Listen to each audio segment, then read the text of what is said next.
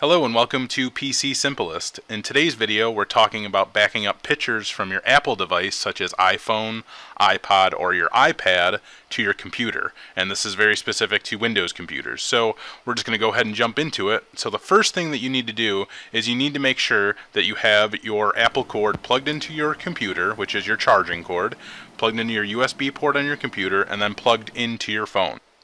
So now once you have your iPhone plugged into your computer, you may be prompted to either open up your files or your pictures.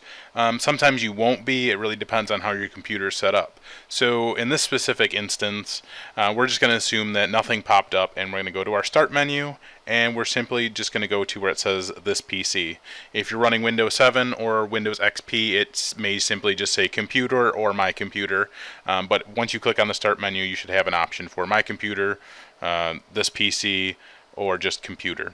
So go ahead and click on that, and you should have a window that's pretty similar to this that'll pop up.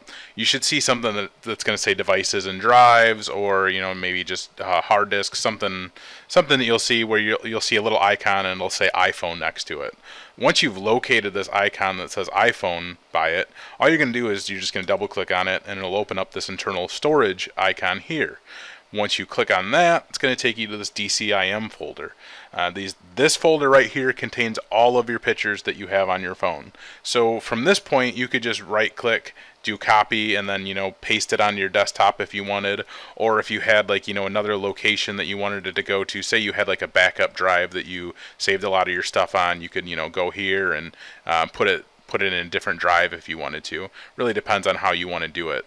But for the sake of this video, we're going to get kind of specific here, because once you go into the DCIM folder, you're going to see a few other folders, and these are basically broken down by different times and dates and stuff like that. So once you take a group of pictures on a day or a week, I think it breaks down the folders and different structures. So you may have a lot of different folders, you may not. So it really depends on how often you take pictures. But we're just going to go click on any random folder here, and you'll see that I have a couple pictures here, and all I'm going to do here is just copy a couple of them. I'm just going to highlight some of them here, and I can just drag and drop them over onto my desktop. I can highlight one of them, do a copy. If I right click on the picture, do copy, I can go over to my desktop and hit paste. The same can be said if you wanted to save this to another location, like we said before. We've already copied a couple of them, or one of them we can just do a right click paste, and it's gonna copy that picture there. You could also just highlight these and have your other window open and just drag and drop it into it. So it's a very simple process here. I know there's probably other methods of doing this, but for me this is probably the simplest way. Gets right to the point. I can really pick and choose which pictures I want to put and where I want to put them. So if you found this video useful at all, I really hope you like it, comment, subscribe to my channel.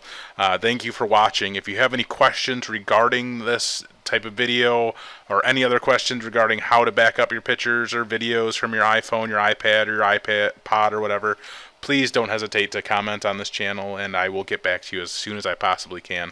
Thank you very much for watching, and I hope you have a great day.